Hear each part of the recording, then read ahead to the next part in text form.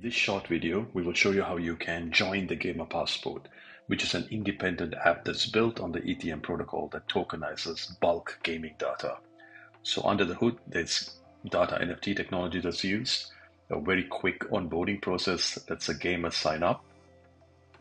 The gaming data is then bulked and streamed, and eventually what we would do is we would tokenize the bulk data set as a fractionalized data NFT to create liquid data tokens. The process is quite simple, and let's jump straight into it. Step one is the onboarding process. Just head over to explorer.itheum.io, click on the banner, click on sign up. We're currently onboarding PlayStation gamers. So if you're a PlayStation gamer, just click on this button, enter your username. With one click, you can check your eligibility to join the program, which you're eligible. You can then connect any Solana wallet, or you can log in with Google, which is a seamless login experience similar to Web2. In this case, I'm connecting my Phantom wallet. I agree and I join. And with that, the gamer has been onboarded.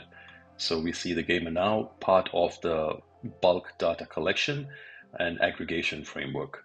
With multiple gamers now onboarded, let's have a look at the data aggregation portal as well as the gamer portal. In this case, if I'm a gamer, I can log in with my gaming account.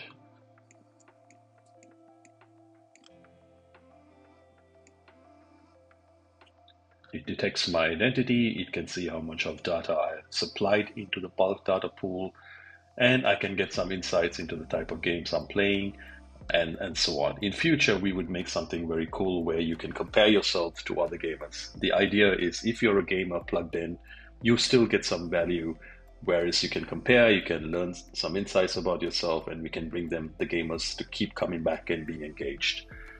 The aggregated bulk pool can be accessed by heading over to the homepage, and you can see now we can pull some really interesting insights and results.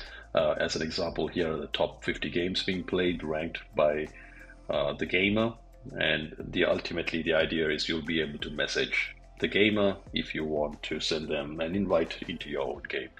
Ultimately, this is Gamer Passport. It's still in alpha and still very early stages, and it's going to improve significantly, including adding Xbox support and Steam that's coming up as well. Thank you, and if you're ready to join, head over to explorer.itheum.io/gamerpassport.